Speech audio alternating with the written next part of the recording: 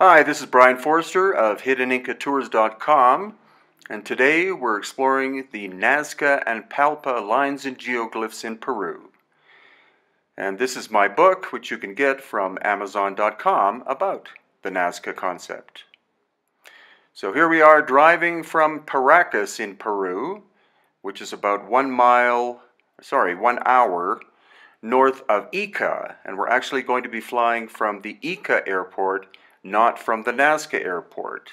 If you fly from the Nazca airport, the total flight time is only about 30 minutes. But if you fly from Ica, it's more than an hour. So you cover a lot more of the terrain, and you get to see some of the Palpa geoglyphs.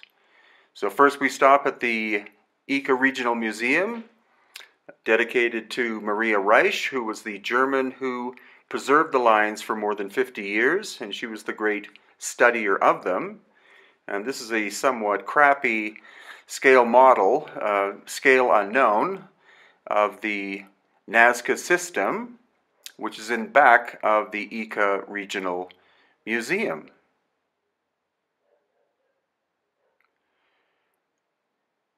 But before we decided to actually get into the aircraft at the Ica airport, we decided to take a dune buggy and explore the sand dunes of the area of Ica. These are some of the greatest sand dunes in the world, and some people think that actually this area looks a lot like the Middle East, which it does, including date palm trees for some unknown reason.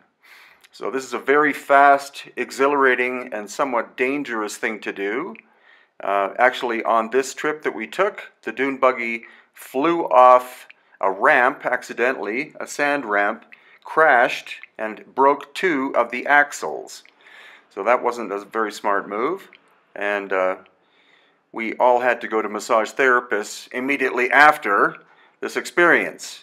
However, if you're a thrill seeker, then I do recommend this. Just make sure that you work with a very good tour operator at Huacachina, which is where you do this sand duning.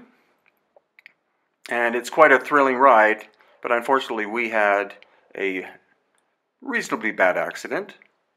I would do it again. Just make sure you find someone who is very conscientious, not the idiot that we had on this trip. So here we're now at the Ica airport and taking off.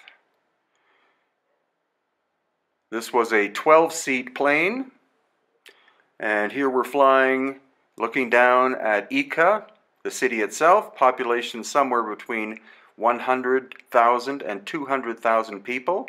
It's a major agricultural area, and it's astonishing what they can produce, taking into account that all of the water in this area is underground. They have to tap it, tap underground streams and rivers in order to access it. But even the Paracas culture of 3,000 to 2,000 years ago were very successful in terms of agriculture, being able to access the underground water that in fact comes from the Andes area.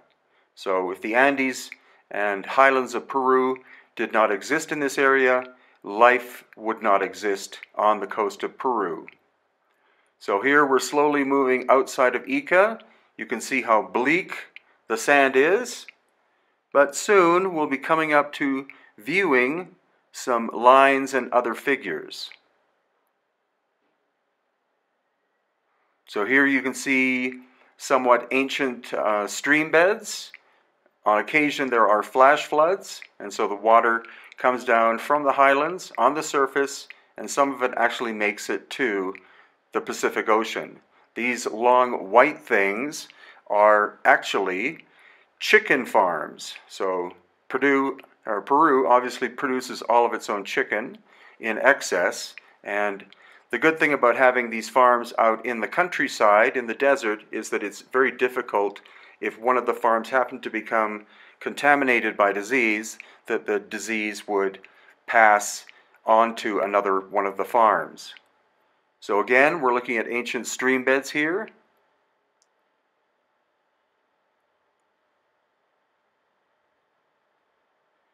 And again, more of them. You see the bleakness of the desert and the highlands in the background. Now here again, you can see that that's a seasonal stream because there are actually plants growing in the middle of it. And now we're into more of the great sand dunes of the area on our way to Palpa.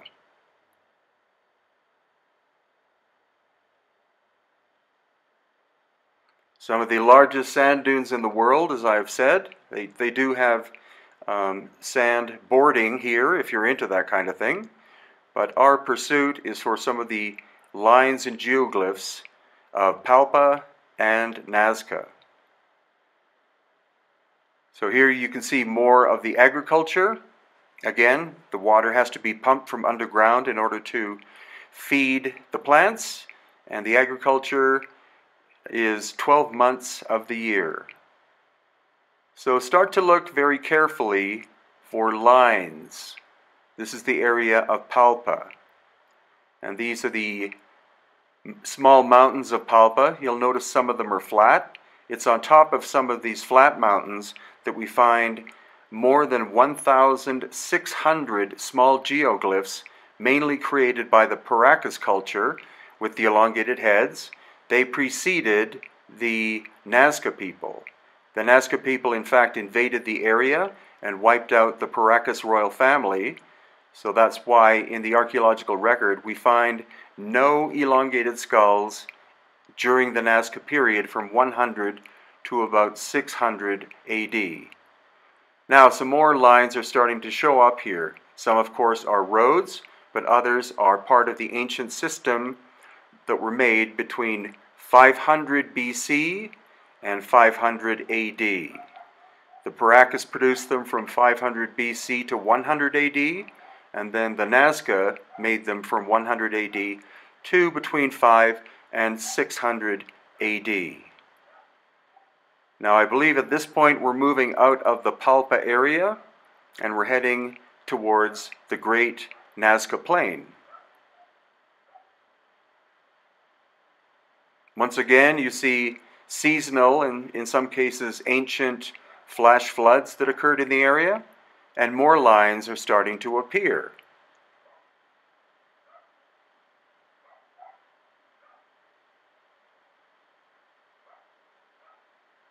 And here again, notice some of the very straight lines. These are part of the Nazca system, which covers hundreds of square miles. Now the unfortunate thing about trying to film is that the glass has glare. There are little cracks in the windows, these plastic windows, so it's hard to get very good video. But here you can see a lot of the so-called runways and lines showing up. So at this point we are now in Nazca proper.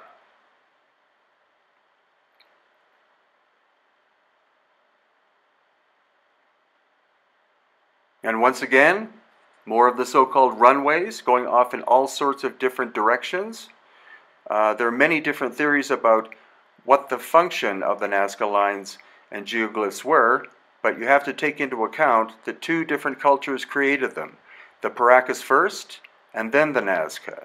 The Paracas produced much more in terms of numbers of geoglyphs and lines than the Nazca did, but the Nazca created the giant ones that we are more familiar with, such as the spider. If you look very carefully, you'll see the astronaut is on the side of the mountain on the left. But again, it's very difficult to film, even if you've done this many times, in a plane, because it's a very fast trip.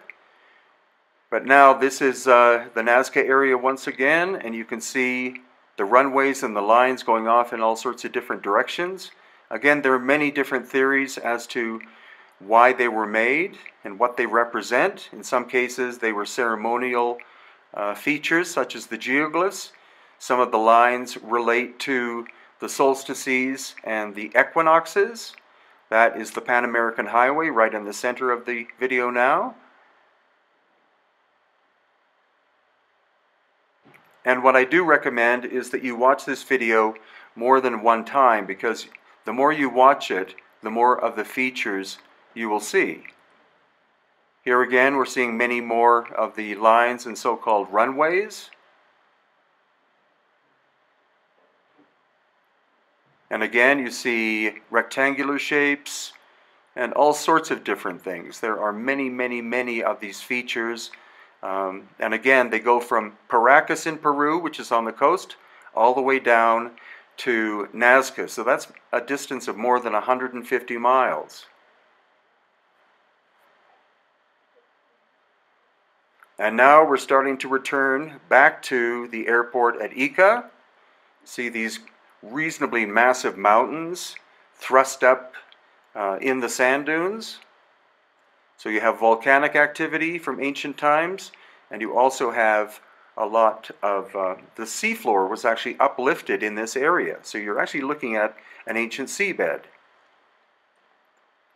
Then now we're turning to Ica, the city.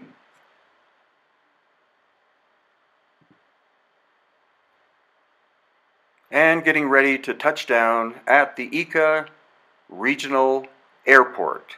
The only function of this airport is for flying over the Nazca lines and some private planes.